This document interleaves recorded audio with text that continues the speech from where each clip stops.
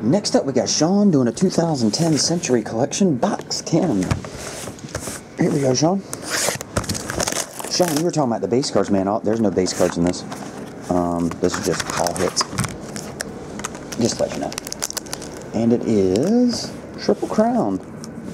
Hang on one second, put that there. Jean Groguet, Triple Crown winner. Numbered 6 of 66. Okay, stamp, autograph, and inscribed Triple Crown. Lucille Ball. Herbert dress with holes in it. I'm sure that's part of some sort of design. I Love Lucy stamp.